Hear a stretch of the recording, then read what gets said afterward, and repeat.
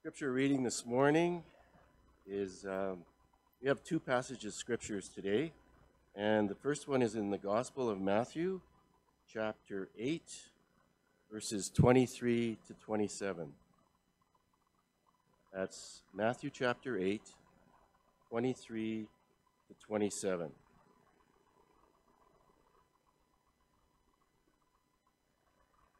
says, "Now when Jesus got into a boat, his disciples followed him.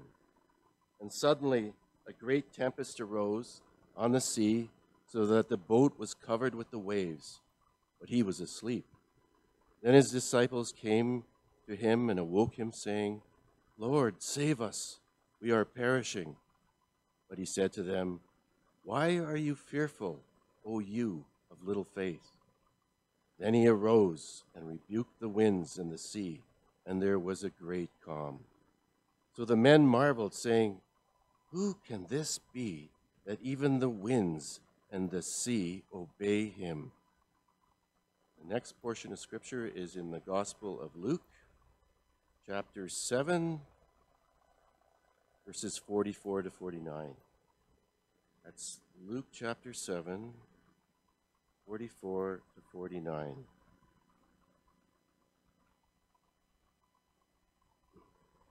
Then Jesus turned to the woman and said to Simon, "You see this woman?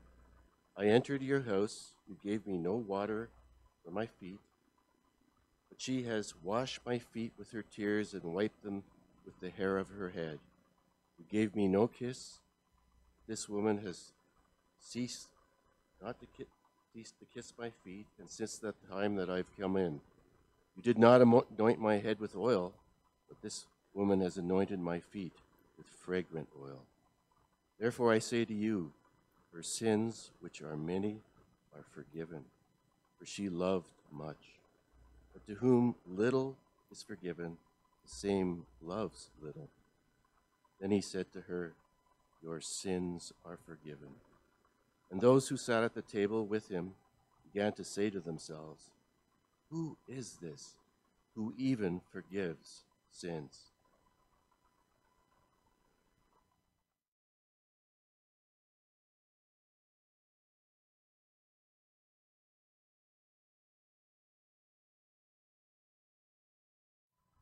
Good morning. Thank you, Chris. Thank you, Angela. And a special welcome to those of you who are joining us live stream, meeting in your homes. We can be an encouragement to you through the internet. And so good, though, that we can meet in person and have live encouragement. And so much of the ministry that takes place when the church gathers is from the members of the church ministering to one another. Encouragement, exhortation, praying for one another, and just it's joyful being together with others who are rejoicing, and it's comforting to be together with those who will share in your sorrows and your hurts. And Thanksgiving. We have much to thank the Lord for. I contemplated having a special topical message on Thanksgiving this morning. But as I was preparing, I just thought, we can thank God for it all. And we do thank Him for it all. So I'm going to start with Matthew chapter 1 this morning. And there's much in this that is reason and cause for thanksgiving. He is the reason that we give thanks and rejoice above all, Jesus Christ. And so we're going to start. Lord willing, we will go to the end of Matthew, not today, but in the months ahead. We will work our way through. Matthew is absolutely loaded with such a variety of stories and doctrine and events and prophecies, and there's the demonic, there's the heavenly, there's angels, it's all in there. And so we're going to cover a lot of ground through our study of Matthew. And this morning we're going to look at the first half of chapter 1. And focus is, who is Jesus Christ? So let's bow our hearts in prayer before we begin this morning. Heavenly Father, thank you for the truths we've been singing already. Thank you for this weekend that we set apart in a special way to make sure we don't forget to give thanks. But Lord, as your children, we are exhorted to give thanks always and to give thanks in every situation, knowing that our sovereign God is working in each of our lives through every situation for our good and for your glory.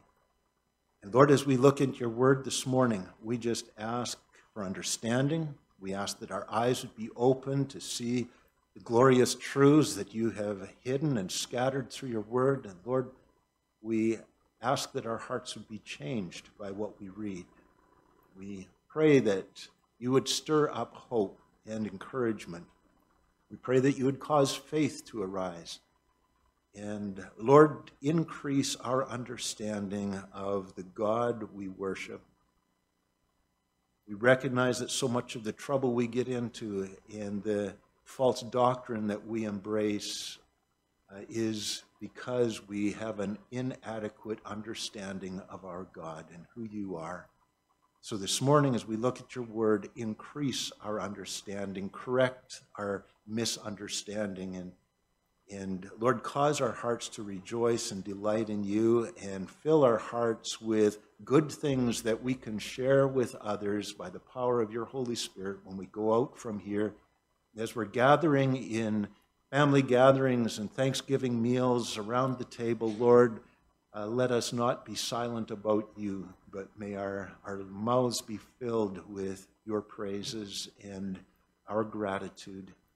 And I pray for your unction, that enabling of your Spirit, that I might speak what you want spoken in your way by your power. And I ask this all in Jesus' name.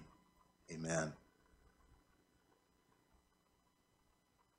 The book of Matthew begins with the heading, the name of the writer. Matthew is the title of this. The author of this gospel, we all know, is the Holy Spirit. God is the author of Scripture. But the writer whom God inspired and used was Matthew, one of Jesus' 12 disciples. We don't know very much about Matthew, actually, other than he was a tax collector who worked for the Romans. And that's significant. He wrote one of the Gospels, and yet we know nothing about Matthew from reading the Gospel that he wrote. And Mark and Luke called him Levi, which was probably his name given by his parents. The name Matthew means gift of God, and it's suspected that he may have received that name from Jesus. Like Jesus had given Simon the name Peter, many think that Jesus gave Levi the name Matthew. Gift of God, which would have been a gift for him to receive that name from Jesus, if that's what happened, because he would have been hated by the Jewish society because he was a tax collector, he was employed by the Romans, and he was considered a traitor to the Jews. Nowhere in the four Gospels, Matthew, Mark, Luke, or John, do we find a single recorded word that Matthew ever spoke. In fact, the only words recorded of Jesus interacting with Matthew at all were when Jesus walked past Matthew while he was sitting in his tax collector's booth, and Jesus called him to follow me. 2 words. The only interaction that we hear of with Matthew between him and the Lord. Matthew did not write to tell us about himself, but to tell us about Jesus. And the title, Matthew, I think he would have cringed to see that there. He did not put that title there. Others have added that since. His title was what we read in verse 1, the book of the genealogy of Jesus Christ, the son of David, the son of Abraham. It's not about us, it's all about Jesus. And that was the heart of Matthew. And that should characterize our ministry too. It's not about us, it's about Jesus. Who is Jesus Christ? The Gospel of Matthew will give us amazing insights into who Jesus is. However, if we put all the information together about Jesus, do you realize that in the New Testament there are a total of less than 30 days of his life that are recorded for us? Less than 30 days in all of the New Testament. But really, as Matthew recognizes, it's not just the Gospels that teach us about Jesus, it's the entire Bible that teaches us about him. Jesus himself said in Luke 24:27, and beginning with Moses and all the prophets, Jesus explained to them what was said in all the scriptures concerning himself. So Moses goes right back to Genesis. Moses was the writer of Genesis, Exodus, Leviticus, Numbers, and all the prophets. Jesus says, it's all about me, all about him. He is the central figure. He is the focus. He is the subject of the Bible. And therefore, Matthew begins telling us about who Jesus is by taking us back into the Old Testament. Matthew is the first book of the New Testament, and it begins with these words, the book of the genealogy of Jesus Christ.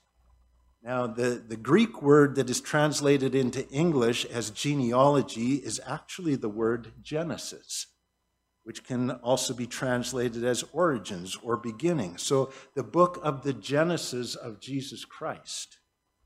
So the first book of the Old Testament is called Genesis. The first book of the New Testament begins by identifying itself also as a book of Genesis, a new book of new beginnings and a new covenant that is brought about by Jesus Christ. And who is Jesus Christ? The Old Testament is a book of promises, pointing forward, making promises of a coming Messiah, while the New Testament is a book of fulfillment of Old Testament promises. In fact, the word fulfilled is one of the key words that is repeated often in Matthew's gospel. He's going to be talking much about fulfilled prophecy, fulfilled prophecy. The Gospel of Matthew is written as a natural transition from the Old Testament into the New Testament because it begins by going back into the Old and tracing the history and transitioning into the New Testament.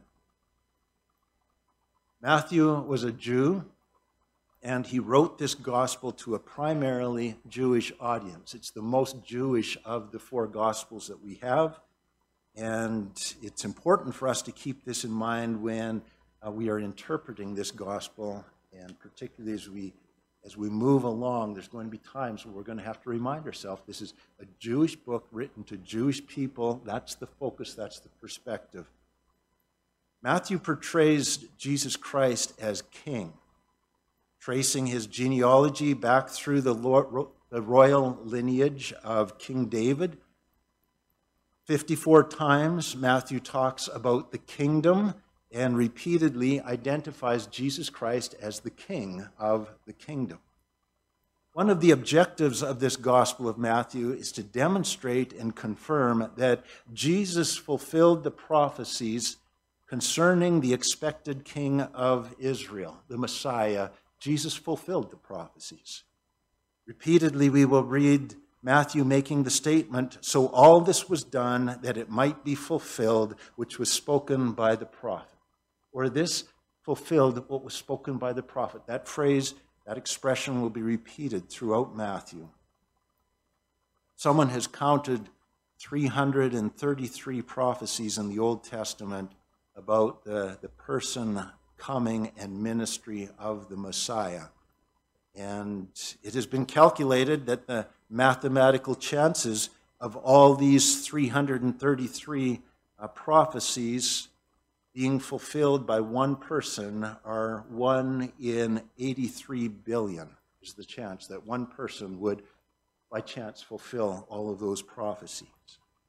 And yet, defying all odds, these prophecies are fulfilled in the person of Jesus Christ.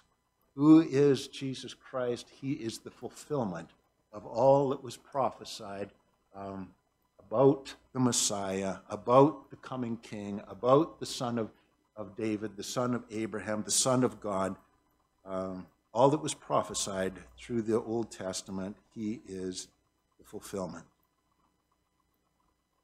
You realize that we have, therefore, a more compelling reason to believe in the death, resurrection of Jesus Christ than simply because the New Testament said that this happened. That's tremendous reason to believe it. The New Testament said it happened, but even more compelling is to be able to look through the Old Testament and see that for centuries before it said that is going to happen, that is going to happen, that is going to happen, and then have the New Testament say it did, it did, it did. Jesus did it. He fulfilled it. The New Testament is the good news that the promises of the Old have been fulfilled just as God said they would be. Jesus Christ is the fulfillment of the Old Testament prophecies. Jesus Christ is the goal and the climax of the Old Testament history. And the focus of the Old Testament is primarily pointing us again and again to Jesus Christ. It's all about him, and Matthew helps us to see this. The first chapter of Matthew describes some very unusual events, and we're not going to be getting into those just yet this morning. Next week we will be seeing there is a virgin who is pregnant. An angel appears to tell a young man to marry this virgin mother. The angel names the child. His name shall be Jesus. And the angel declares that this child will save his people from their sins. So who is this Jesus? Many would ask that question throughout his lifetime. We already read this morning, a storm threatens to capsize a boat, drowning everyone on board. Jesus rebukes the wind and the waves, and they instantly become calm, and his disciples see it, and they ask, who is this? Even the wind and the waves obey him. He forgives sins, and the bystanders ask, who is this who even forgives sins? And he enters Jerusalem on a donkey, and the crowd traveling with him lay their coats and palm branches on the road before him as they call out, Hosanna to the Son of David. And the rest of the city asks, who is this? If we don't understand who Jesus is, we may very well respond like the skeptics in Nazareth who rejected his teaching because though they were acquainted with him, they recognized him, they'd seen him around, they had no idea who Jesus really was. And in Matthew 13, verse 54, the Bible says that when he had come to his own country, he taught them in their synagogue so that they were astonished. And they said, where did this man get this wisdom and these mighty works? Is this not the carpenter's son? Is not his mother called Mary, and his brothers James, Joseph, Simon, and Judas? And his sisters, are they not all with us? Where then did this man get all these things? So they were offended at him because they didn't understand who he was. They thought that Jesus was a good man, but nothing more than a local carpenter. And therefore, what he says was not taken very seriously. Matthew witnessed all of that. Matthew saw the response of people to Jesus. And therefore, the whole Gospel of Matthew, right from the beginning, is written to answer the question, who is Jesus? in order to put your faith in him, you need to understand and know just who this guy is. So beginning with the very first verse, Matthew 1, verse 1. The book of the genealogy of Jesus. The name Jesus means Savior. Christ, meaning Messiah, the Anointed One. The Son of David, the Son of Abraham. Notice that Jesus is not introduced as a son of David. David had many sons. Not introduced as a son of Abraham. Abraham had many descendants, but the son of these men. How can he be the son of David and the son of Abraham? It's important that he is introduced, though, as the son. David was the father of the Jewish royal family. Abraham, he was the father of all the Jewish people. God had promised each of these men separately that they would each have a son through whom God would accomplish some amazing things. But both of their immediate sons were failures. Now Matthew says, this Jesus who I am introducing you to, he's related to Abraham, so he's a son of Abraham. He's related to David, so he's a son of David. But he comes as the son of both David and Abraham. He is the fulfillment of God's promises to these men. So Genesis chapter 12, let's look at some of the promises that God made. Genesis chapter 12 and verse 7.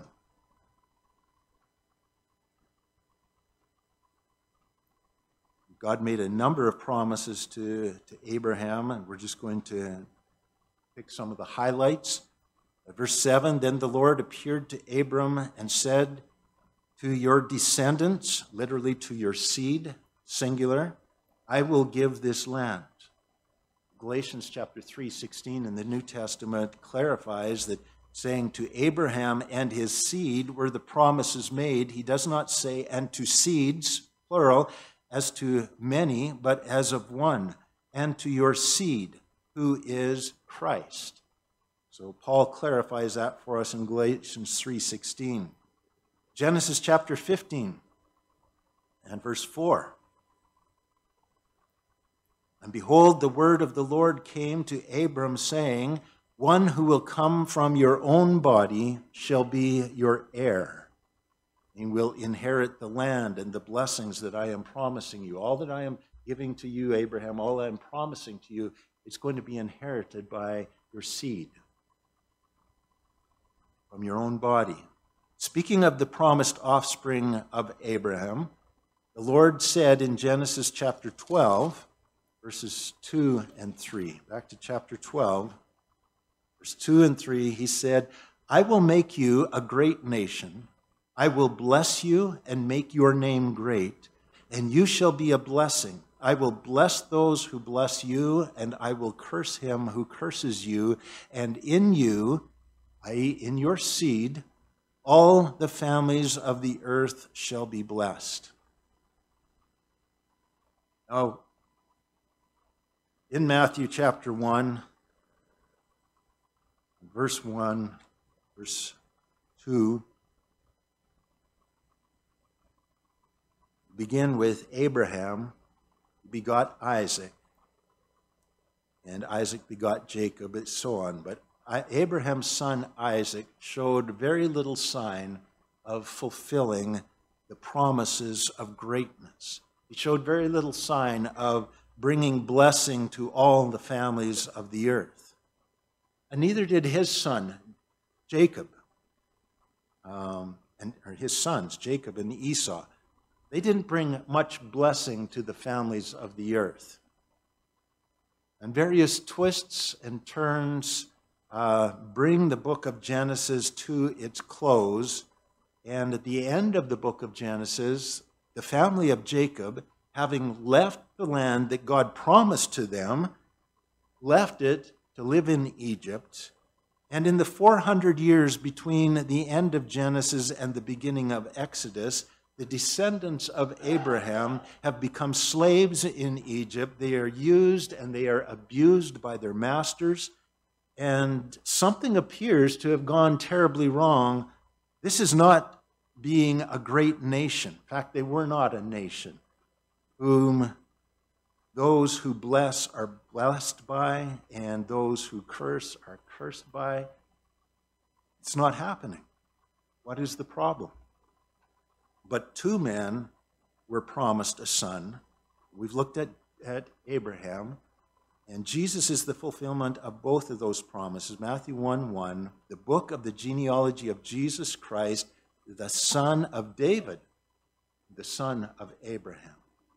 Abraham was the father of the Jews, and David was the father of the royal line of kings. David also had been promised a very special son. 2 Samuel, we read about that. 2 Samuel chapter 7.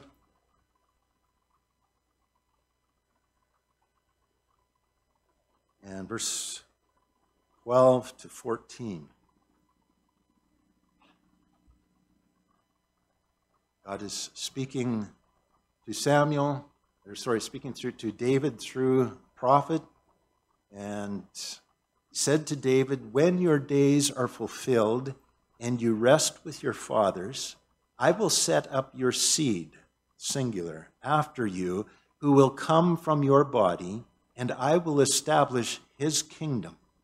And he shall build a house," or a temple, "for my name, and I will establish the throne of his kingdom forever. I will be his father, and he shall be my son." Profound promise. The promised son would build a temple, and his kingdom would never end. Now, Solomon followed David to the throne. He became a king, and he built a temple in Jerusalem. But both his kingdom and the temple that he built, the rituals associated with it, became increasingly corrupt and increasingly displeasing to God, so that in 586 BC, God sent the Babylonian army to destroy it all. Both the kingdom and the temple were wiped out. And all that God had promised seemed to come to nothing again. Now, there were great times in the history of the Jews. For all of the good years, there were even more years, however, marked by failure and disappointment, with very few nations around experiencing much blessing from their relationship with Israel. The people of Israel were the right people. Those were the people that God was speaking about. Those were the people of whom God was making promises. He'd spoken and made promises to Abraham and to David that they would be the kingdom, but they were completely powerless to fulfill their destiny. As you read through the history of the Old Testament, they tried to establish and to expand the kingdom. They tried to secure the kingdom. They tried to make it happen, but they failed. They failed and they failed. So, turning back to Matthew chapter 1, let me jump ahead for a minute to verse 17. In the genealogy that Matthew writes, it's verses 2 to 16, he writes a long list of names of the ancestors of Jesus. He divides this list of names into three major sections. Verse 17 tells us this. So all the generations from Abraham to David are 14 generations. And from David until the captivity in Babylon are 14 generations. And from the captivity in Babylon until the Christ are 14 generations. So there's three divisions that Matthew puts into this genealogy. When you read this genealogy of names, there's just names that are listed. But for someone who knows the history, who knows the Old Testament, each one of those names, if you pause and think about each name, beginning with Abraham, you can recall to your mind history, stories, events associated with Abraham. And then there's Isaac, and you pause, and the history and the events that come into your mind about who was Isaac, what did he do, and then Jacob, and all the stories of Jacob, the cheat, and you go through each one of them. For a Jewish audience who knew their Bible, each one of those names is a story. And so Matthew chapter 1, for one who pauses and meditates on this and thinks through the significance of each name, he leads you, he walks you right through the entire Old Testament history of Israel. Now, in preparing for this, I was really trying hard to write a little bit about each name, and we were going to quickly go through the history and my stack of pages. I thought, okay, that's going to be hard to do this morning. So I'm just going to pick out some highlights from it. A major portion of the first third of their history included 400 years spent in Egypt as slaves. So 400-year chunk of that first third of names was spent as slaves outside of the land of promise. The major portion of the second part of their history included 400 years wasted in idolatry, pursuing other gods, being a blessing to no one. And then the last third of their history included 400 years again of silence from God, in which there were no prophets, there were no teachers, there was no kings, there were no miracles, there was nothing from God. It was as if God had abandoned them. And they lived it entirely under the oppression of foreign powers. No kingdom, no king. And it seemed that God had forgotten all of his promises to Abraham and to David. The promise to Abraham of a son through whom all the nations of the world would be blessed would never find its fulfillment until the seed of Abraham came and did something so astounding that whoever in the world believed in him and what he did would not perish, but be blessed with abundant and everlasting life. And the promise to David of a son who would build an eternal temple and an everlasting kingdom would only find its fulfillment in a son who called God Father and who would be known as the Son of God and who would build a living temple of eternal life that would never perish and establish a kingdom that would last forever. And now, says Matthew, against this background of the failure of Abraham's descendants to fulfill their destiny and the failure of David's descendants to fulfill their destiny, Matthew says, I want to introduce you to Jesus Christ, the Son of Abraham. When the Son of Abraham, through whom all the promises of God would find their fulfillment, is not Isaac, it's not Jacob, but it's Jesus Christ, Son of Abraham. And everything that God promised to Abraham, and which Israel had failed to experience, is going to find its fulfillment in Jesus Christ. And verse 2, 16 of the genealogy of Jesus Christ, tracing his family line all the way back to Abraham. Matthew's genealogy does not list all of the names in Jesus' ancestral line. There are a few gaps, and sometimes jumping from a grandfather to a great-grandson.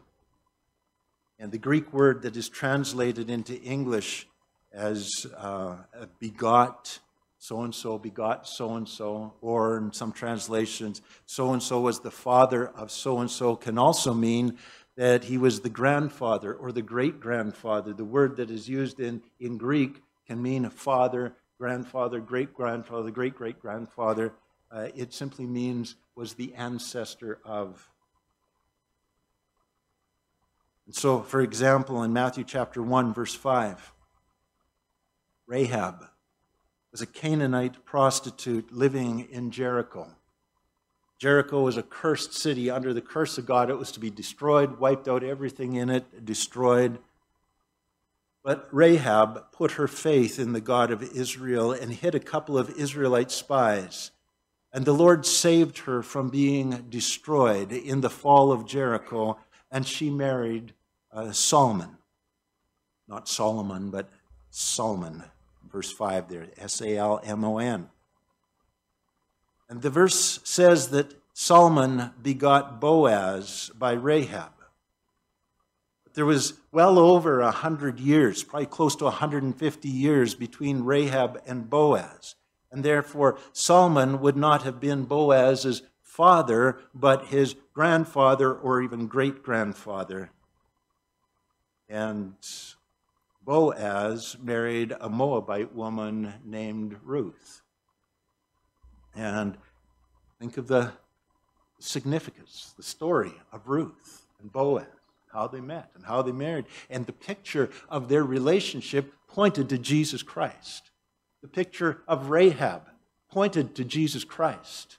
All of these names point to Jesus Christ. Abraham, think of him sacrificing Isaac on the altar, pointing to Jesus Christ. Every one of these names in here, in one way or another, is pointing forward to Jesus Christ, who is the fulfillment. And Boaz and Ruth had a grandson named Jesse, who was the father of David, who became the king of Israel.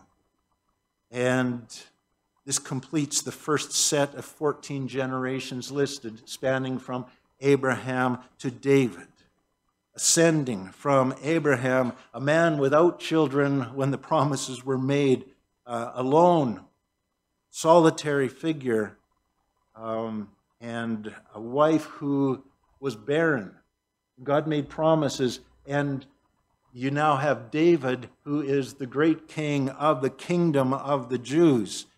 And so here are these two men and the promises that were made, and yet their sons are not fulfilling the promises because their sons were not the son that God was pointing to.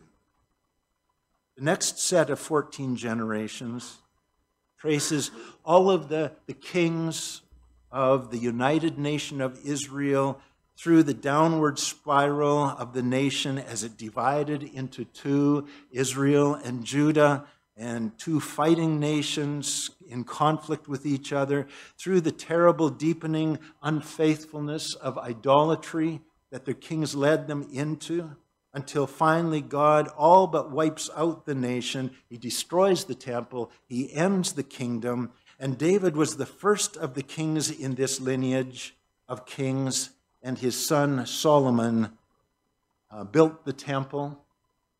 And then Josiah, who's listed in verse 10, was the last of the free kings before the Babylonian captivity. And again, there are 14 generations of kings listed from David until Josiah. And then the first of Jesus' ancestors to go into captivity was Jeconiah in verse 11. And from Jeconiah and the captivity in Babylon until the Christ, there are another 14 generations. And so Matthew 1:17 says, so all the generations from Abraham to David are 14 generations. From David until the captivity in Babylon are 14 generations. And from the captivity in Babylon until the Christ are 14 generations. Though this genealogy is accurate in that every name mentioned is a relative of Jesus Christ and they are in a line, it's not an exhaustive list of all of his relatives. Matthew intentionally arranged the list in three groups of 14 to make memorizing easier. It was something they did back then. They memorized. much of the scripture. They memorized genealogies. These names meant something to them, and you memorize this genealogy, and you've got at your fingertips, if you've memorized it, a chronological order of the history of Israel. But he also had symbolic purposes for arranging it into groups of 14. There is amazing symbolism in the numbers, and there's significance in the meaning of the names and the order of the names of the people. And we don't have time, and I don't have the brains, the understanding to be able to dive into that study of the symbolism. I would be leading you into all kinds of heresy and false doctrine. But there's a lot there. And one day we will sit at the feet of Jesus Christ, and he's going to explain to us what all of this meant and what it means. And I'd encourage you to dive into it. You can get nuggets. You can get bits and pieces. David, the name David has a numerical value of 14. And you got 14 generations, 14 generations, 14 generations. 14 is repeated in there. There's significance to it. The name of David is twice used in this chronology. And there's something about David. And we can get into a whole study on the significance of David and how he was one of the greatest types of Jesus Christ, pointing to Christ. And so anyhow, many unique features about this family record. One is that it makes mention of 5 women. And anyone who studies ancient genealogies, and particularly Hebrew genealogies, it's very unusual for women to be mentioned in a genealogy because the family lineage and inheritance was always traced through the men. At least 3 of these women were Gentiles, very possibly 4 of them that are mentioned of the 5. There's 5 women who are mentioned. So at least 3 of them were not Jews. So they have been imported into the kingdom, into the family line. Tamar, first of these, was a Canaanite who seduced her father-in-law Judah.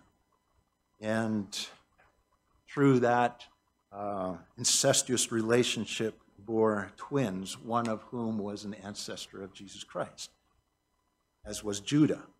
Rahab, second name woman mentioned, was a Canaanite prostitute living in Jericho, a cursed city that was to be wiped out because of its extreme wickedness. And in this extremely wicked city, she had an extreme occupation as a prostitute in that city. But she found grace, she found mercy, and was added to the family line of Jesus. Ruth was a Moabitess. Deuteronomy chapter 23. There's an interesting statement. The people of Moab were placed under a curse because they hired Balaam. Remember, we studied Balaam to curse the people of Israel. And God said, I will bless those who bless you, and I will curse those who curse you. Balaam was hired by the Moabites to curse the people of Israel. And in response for that, Deuteronomy 23:3 says, God speaking, an Ammonite or Moabite, and Ruth was a Moabite, shall not enter the assembly of the Lord, even to the 10th generation. None of his descendants shall enter the assembly of the Lord forever. How did she get in? Under that kind of a curse. The assembly of the Lord meant to be given full status as an Israelite, to be given citizenship, full citizenship. Ruth was part of a cursed nation of people that was banned from ever being given full citizen status, and yet she was included in the genealogy of King David, and she was a great-grandmother of Jesus Christ. Bathsheba, Uriah's wife. Uriah was a Hittite, suggesting that she also may have been a Hittite, not a Jew. And as a result of his lust for her, David committed both adultery with her and murder of her husband. And so, why are these 4 women singled out and included in the genealogy of Jesus Christ? Why didn't they include Sarah? Why didn't they include Rebecca, Rachel? Why didn't they include some of these other godly women who aren't mentioned at all in here? The Bible doesn't answer that question, but it would seem that in introducing us to the promised Son, the promised King, the Lord is also giving us a glimpse into who is making up the kingdom. Who is this Son coming to save? Who is he the Savior of? When you become part of the family of God, in Christ, barriers of all kind are broken down. In the kingdom of God, social barriers are broken down. There is no Jew, there is no Gentile. In the kingdom of God, sexist barriers are broken down. Barriers that would stand between women being able to receive the blessings and enter into the inheritance. Sin barriers of the worst kind are broken down when you put your faith in Jesus Christ. And the curse of sin is broken down through Jesus Christ. And the outcasts and the respectable are both brought together in their common relationship with Jesus Christ. So we read in Galatians chapter 3, verse 26 to 29, the New Testament. Galatians 3:26. For you all are sons of God through faith in Jesus Christ. For as many of you as were baptized into Christ have put on Christ. And there is neither Jew nor Greek, there is neither slave nor free, there is neither male nor female, for you are all one in Christ Jesus. And if you are Christ's, then you are Abraham's seed and heirs according to the promise.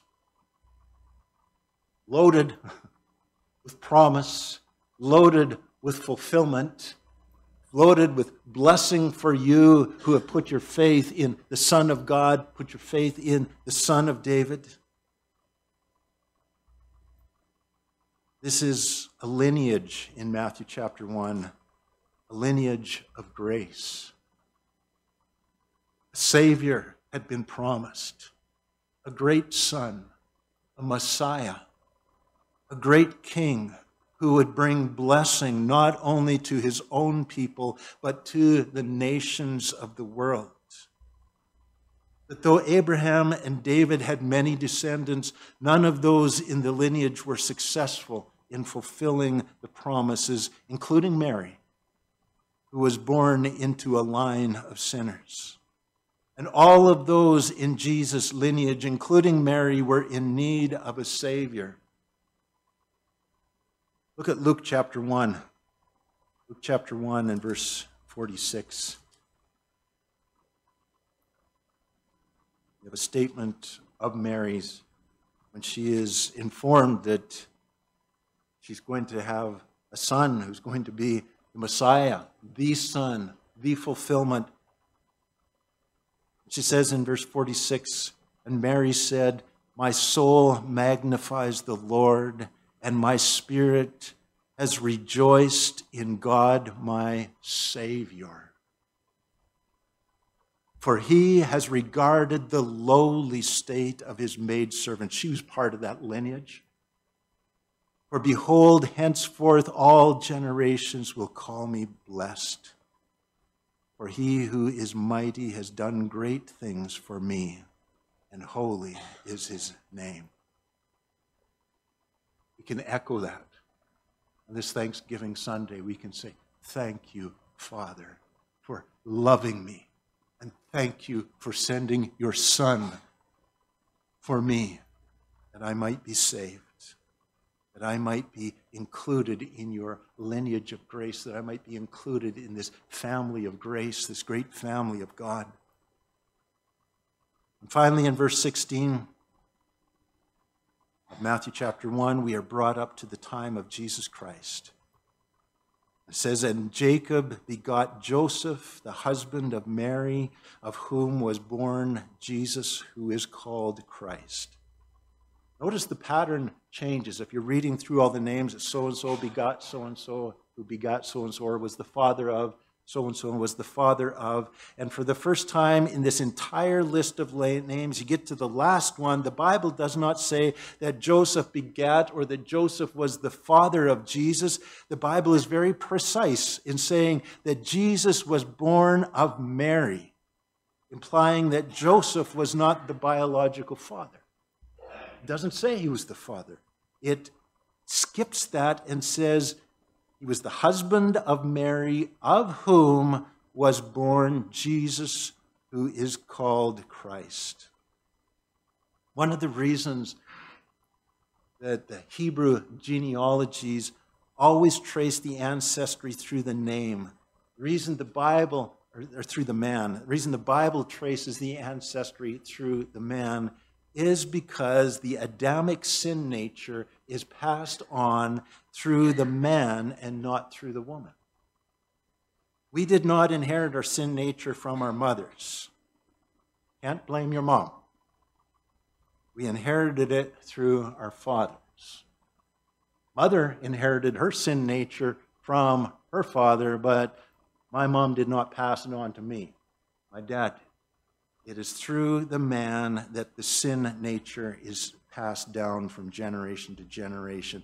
Therefore, the significance of that, Jesus Christ did not inherit a sin nature because he did not have a human father, as we will see next week. And Mary could not pass on her sin nature, which she had. You don't have to come up with some invented idea that Mary was perpetually a virgin, or that Mary was immaculate, sinless. You don't need to do that. She could not pass her sin nature on. This genealogy shows that Joseph, the adoptive father of Jesus, was in the direct line of the kings of Judah. So by adoption, Jesus was placed into the kingly line of David. But there's another genealogy in Luke's gospel, which is believed to be Mary's genealogy, and she also is a direct descendant of King David. And so both by birth and by adoption, Jesus was the son of David. We're going to have to wrap up here, but just a little interesting side note that's, I think more than the side note, it's significant.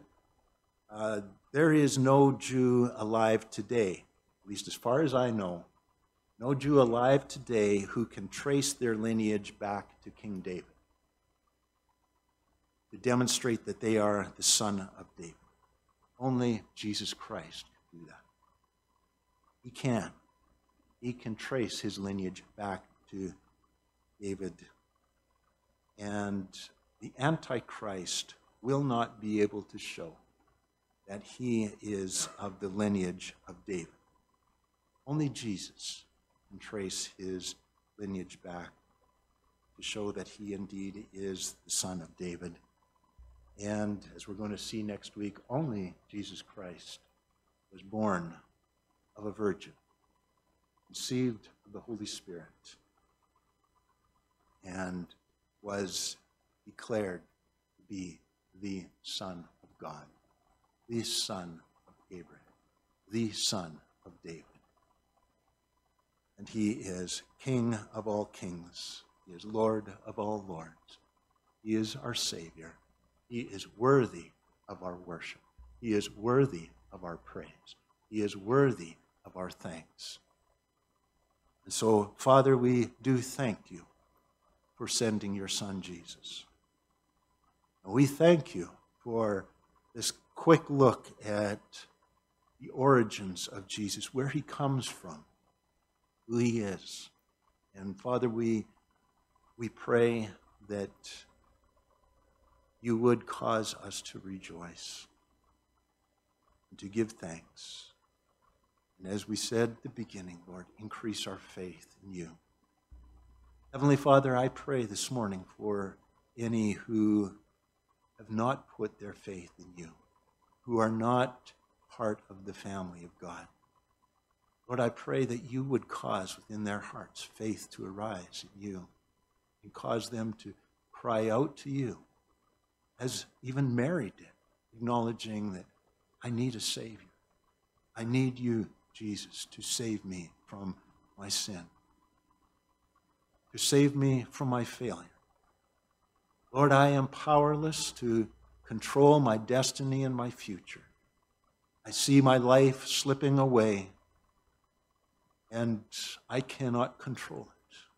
I do not know where I am going. I do not have hope. Lord, I pray that you would cause such one to cry out to you, that you would transfer them out of the kingdom of darkness into the family of God. I ask this in the name of Jesus Christ. Amen. Amen.